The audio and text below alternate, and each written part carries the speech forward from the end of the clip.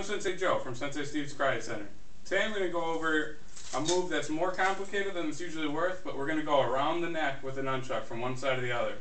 So when we're here, we're going to take your nunchuck out. I usually get in a wide stance just so I have an easier time controlling it.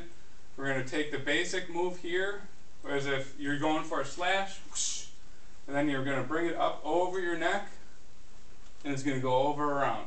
That seems pretty simple, so let's do that part again. So you're here, up. If it's down here, that's not going to work, so a lot of times you use your body to help it. So I just use my balance, and then you're going to grab with the other one as if you're going to choke yourself, but don't do that. It's bad for your health. And this side's going to fly off the side, and you're going to finish your swing. So if we're on this side, same thing. You're going to go over the shoulder, and if you have your body positioned right, it'll just jump up there for you. Go over the top, and do your slash. So up and over, you go over here, or you technically could go underneath. I have a harder time doing that due to my shoulder angle or whatever excuse I want to make, but you can do it. Either way works fine with me. So you're here, or you're over the top.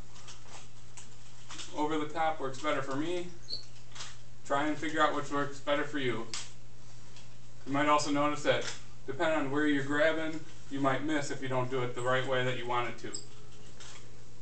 So once you're there, you can start moving a little bit quicker.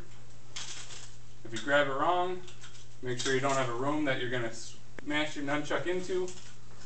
There's also, you can grab underneath your elbow or over. Over is usually easier, but sometimes if you know where it's going, you have to grab to the wrong side. Alright, so that's behind the neck. Oh, thank you.